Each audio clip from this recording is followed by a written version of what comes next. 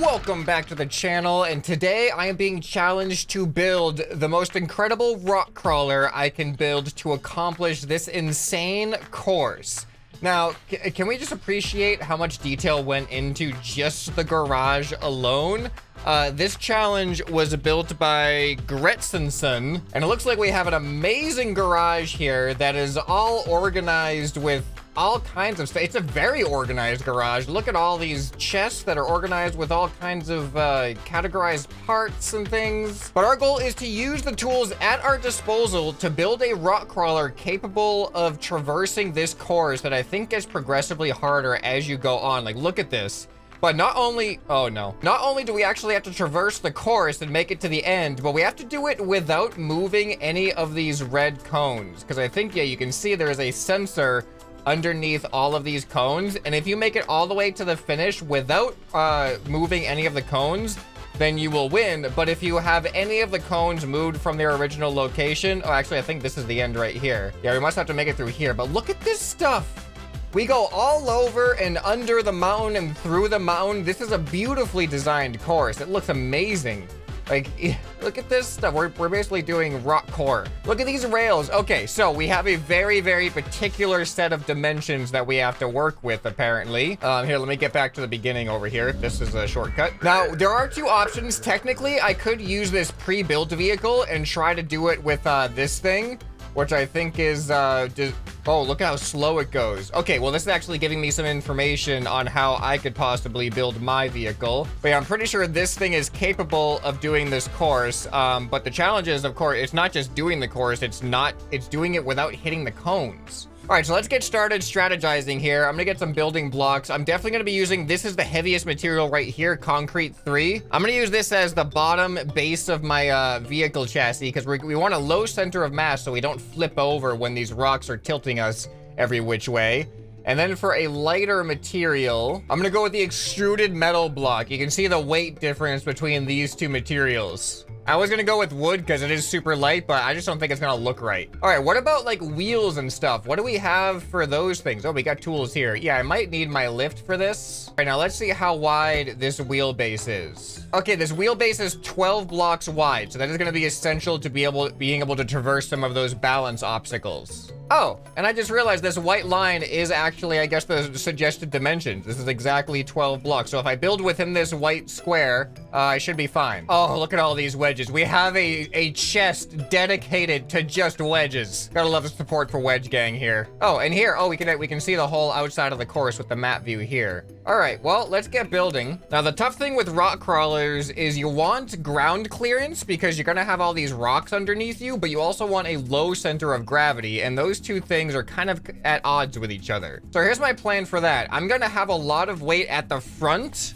and a lot of weight at the back, but then I'm gonna have a center section that is lifted, so then I'll be able to like get over things better, I hope. All right, so we got the wheels up in the front right here with a big block of concrete, and then I'm leaving some space in the middle down to the back. And here is where I've been debating back and forth. Do I want four-wheel steering or not? Because I did notice that this thing does not have four-wheel steering, but I kind of like the back end, you might need to control it sometimes. So I'm gonna try to add a system here that is going to allow me to enable and disable rear wheel steering. It's not gonna be as responsive as the front wheels, but I think if we just use it when we need it, it might end up coming in handy at times. All right, now I am perfectly within the bounding box, so hopefully this should be good. All right, so I got my level 5 seat here, and this level 5 seat allows me to adjust the steering angle of these things. So let's see, is 60 degrees gonna be too much? Let's also slow down the steering a little bit. Oh, that's a lot, and they're backwards. All right, that is a lot, and the front end interferes a little bit. So let's do that. There we go. Oh, and now the back end also interferes a little bit, so we need to have... How is this looking?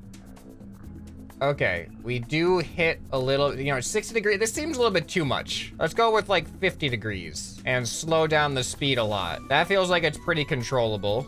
Oh yeah, so now the back wheels. So I'm gonna have this hooked up. These are actually gonna, this has to be really fast because I want it to respond. So I'm gonna have sensors that detect when this thing turns. I know these sensors aren't centered, but that's because I have an even width vehicle and the bearing is not gonna be able to be centered. All right, so now when I turn right or left, you can see these sensors also get triggered. So I'm gonna need some logic. I know I saw logic somewhere. So now when the sensor gets detected and this button is on, that is the only time that these logic gates are going to activate. So this button has to be on for the back steering to become active. And the way that I intend the back steering to work is I will have a left steering controller and a right steering controller. So the right steering controller will turn those bearings, the left steering controller will turn those bearings, and that is going to turn these by 50 degrees. And some people, whenever I do this, some people ask, how do I get the 1 degree adjustments in Scrap Mechanic? Because when you just drag it normally, it goes in 15-degree increments. But if you hold down shift while you drag, then you get 1 degree increments. So there's your answer for that. Okay, so now when I steer left, you can see now my back wheels will also go, and I actually feel like 50 degrees might be too much. And then when I steer right, so there we go. And then if I undo the switch, you can see my back wheels go back to normal. So then I can just kind of lead my front end where I want it to go. And the back end will just follow. But in the event that I do need my back end to do something special, at least I have that. All right, I think I have the basic functionality of this thing down now. How's this wheel base looking? I think that looks good. The ground clearance looks pretty good too. Well, that's, oh, see, that is why right there. That is why I wanted the belly of this thing to kind of be off the ground, because look at that. Even though this technically, oh, look at that though. All right, don't worry, I can make some adjustments. This is a good little practice ramp here. I like that. This is where wedges are gonna come into play. All right, look at that difference with the wedges. We suddenly have the ground clearance. Perfect. All right, I'm just gonna add a little bit more aesthetic wedge changes to this thing, and let's get this thing on the road, or off the road. All right, I did a little bit more aesthetics to this thing. Not great aesthetics, but just something, so better than nothing. And I painted this thing up, so let's go ahead and get to the start over here. Feels very slow right now, but I think when we're on the mountain, this is not gonna feel slow at all. All right, so I guess when I just hit this white switch, we go ahead and start. So the door is open. I want to turn my rear steering off for now, and let's see how we do here. Oh, I just remembered the cones. I got to avoid all these cones. All right, how's my ground clearance looking? This is good. I intentionally had my front wheels stick past my front, like, bumper area, because I actually didn't want the bumper to bump into the rocks. We actually want the wheels to catch anything, and, oh no. You know what? This is a spot where I'm going to want my four-wheel steering. Yep, get my back end out away from that cone there. Okay, here we go. We're doing good so far. This feels really good. I'm happy with my ground clearance decisions. And oh boy, here we go. I just realized I can't just go here. I gotta make sure my wheels are aligned. All right, there we go. This is just the easy stuff right now. We're already starting with these balance beam things though. All right, look at this. This is so cool. I thought I was just about to tip over. Oh, I kind of feel like I'm tipping over. Okay, no, we're good. This is good. Okay, this is kind of sketchy. This is really sketchy, actually. My wheels are my back wheels wider than my front wheels? No. No, they're not. They're not. We're good. Okay. There we go. All right, here's the spot where I'm going to definitely enable my rear wheel steering, because look at this turn. Wait, look at this turn. Oh no, that cone. Wait, how am I supposed to, am I too long? Did I make this too long? Actually, with this, I'm so glad now I went with the four-wheel steering thing. I really thought that it was gonna be one of those things that I did and I just wasn't gonna end up using, but it is so useful to be able to turn that on and off. Okay, how do I line up on this though? Should I just go for it? All right, here we go. I'm just going. This lined up really well, actually. That was good. Okay. Now we gotta go down this way. Look at that. Almost hit that cone there. Okay, this looks like it's actually gonna be hard to line up. Like, really hard to line up. Almost hit the cone. If I hit one cone, I just don't finish.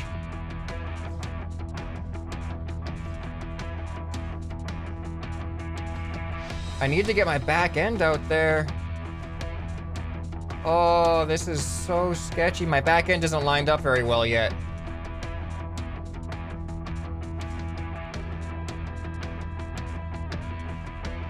Okay, there we go. Now I'm gonna disable my rear wheel steering so I can just do the front wheels. All right, that's good. All right. All right, just go, go, go, go, go. Watch the cones. This is such a cool design for a course.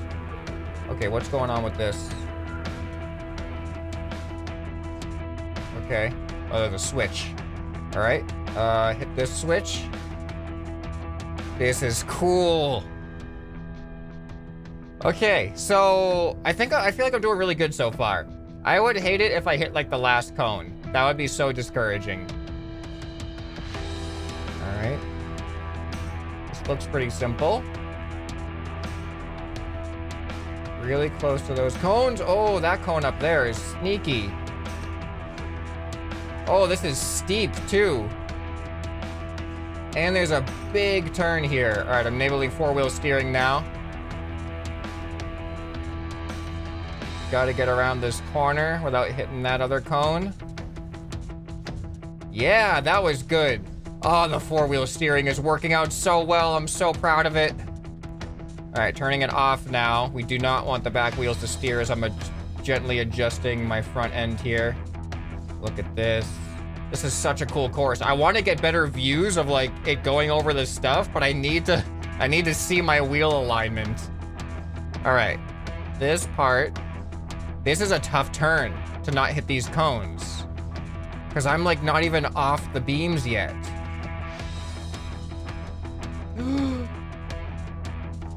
This is such a tough turn. All right, now I'm enabling four-wheel steering. Look at that. Look at that. I made a good rock crawler. Very happy with the performance of this right now. Okay. Yeah, I'm keeping four-wheel steering for this for sure. We're doing a U-turn right here, like a hairpin U-turn. Yeah, without four-wheel steering, there's no way I would have been able to clear this. Oh, oh, no, no, no, no, no, no, no, don't tip over. All right, I'm good. I'm good. Disabling four-wheel steer.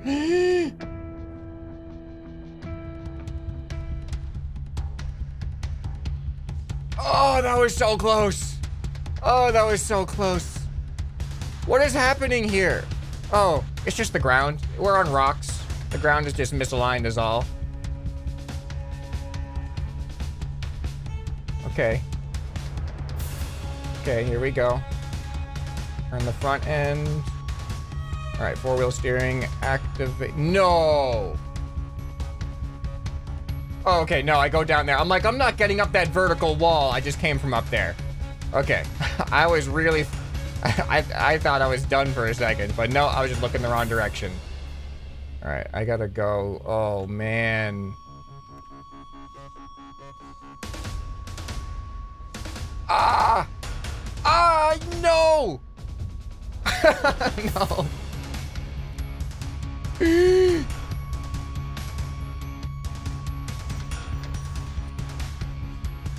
No!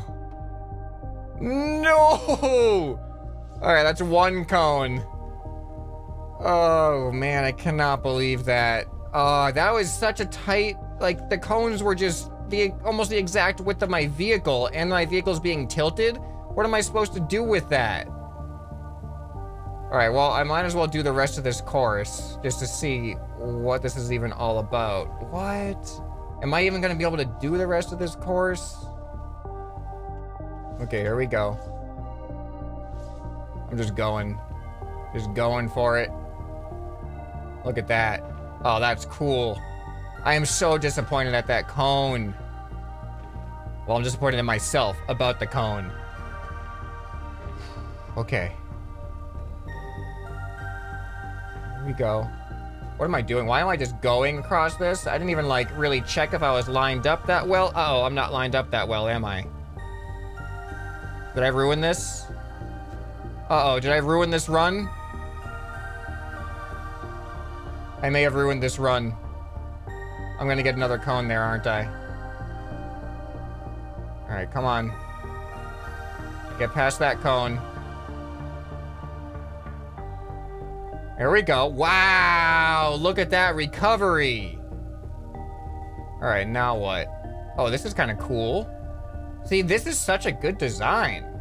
There are so many well-designed obstacles, like good rock climbing obstacles, or rock crawling obstacles. Okay, get around here. Yeah, you can't do this without four-wheel steering. That would be so hard. All right, and then this is the end. All right, where are the cones? Here we go. Yeah, this is a better view. I gotta go backwards. Backwards cam. I'm turning my four-wheel steering off right now, so my back wheels follow my front wheels better. There we go. And, oh, look at the glow bugs in their little habitat here. All right, open this up. All right, and look at that. That one cone. That part seems so hard to do without hitting the cones. Should I try it again? Should I try it again without hitting any cones? You know, I gotta complete it. I gotta actually complete the challenge. I'm gonna try again. Okay, take two. This time, I'm doing this until I get 100%. Probably gonna have to time-lapse some of this. But I'm gonna try to do an uncut run for you guys, whether it's time-lapsed or not. For 100% no cone knocking over. No!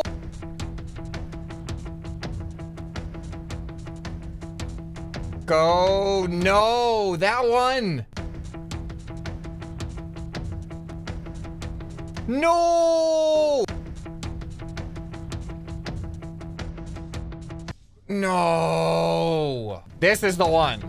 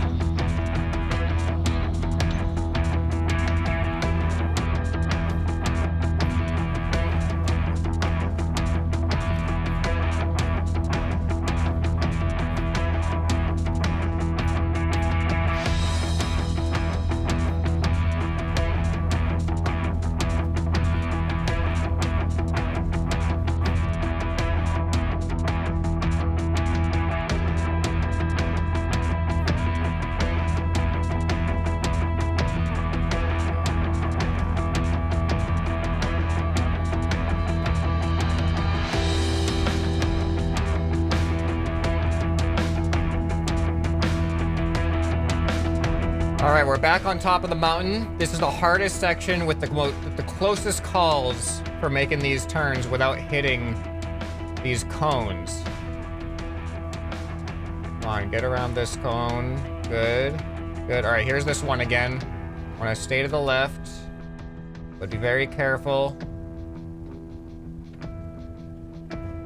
Yeah, all right, that one felt easy that time. Although it kind of felt like I was on the verge of flipping over, but not too bad. Oh my goodness, I almost just hit that cone.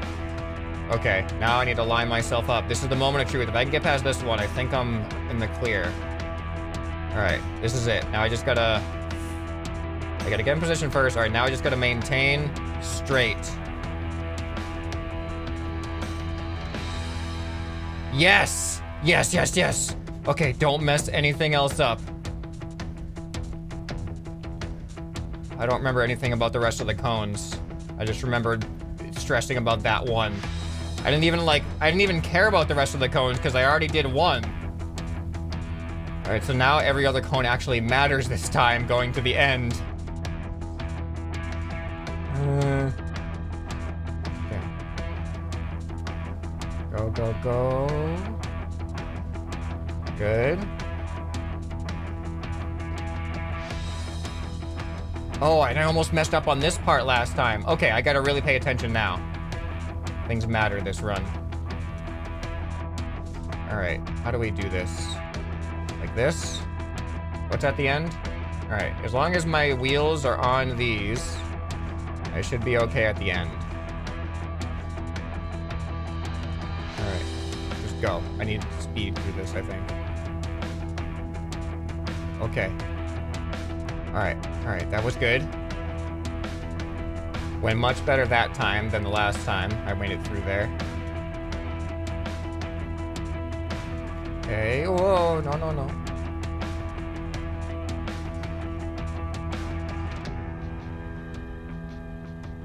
All right. Last tunnel right here.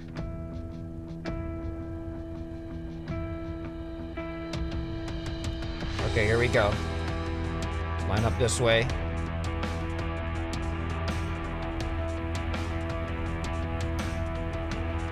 Looking good. Here we are. Open the thing. Did I win? Did I do it? How does the challenge complete? I don't see any red lights. I think I did it. Oh, thank goodness. Finally. 5:43. That was really fast compared to my first run that I made it to the end. That one was like 8 minutes or something. Man, what a beautifully designed challenge. Legitimately challenging, but didn't feel impossible. It almost felt impossible at one part, but then, you know, I figured out the strategy. But yeah, building my own vehicle was really, really fun. I'm super proud of how that thing works. But if you don't want to build your own vehicle, you can still just try the course itself using this pre-made vehicle right here. So I will be leaving a link to it down in the description if you want to try it and try to get a better time than I did. So if you guys enjoyed this video, you'll probably enjoy some more that you can find right here on the end screen. Hope this video has earned your subscription. Anyway, this has been ScrapMan, and I'll see you next time. Bye.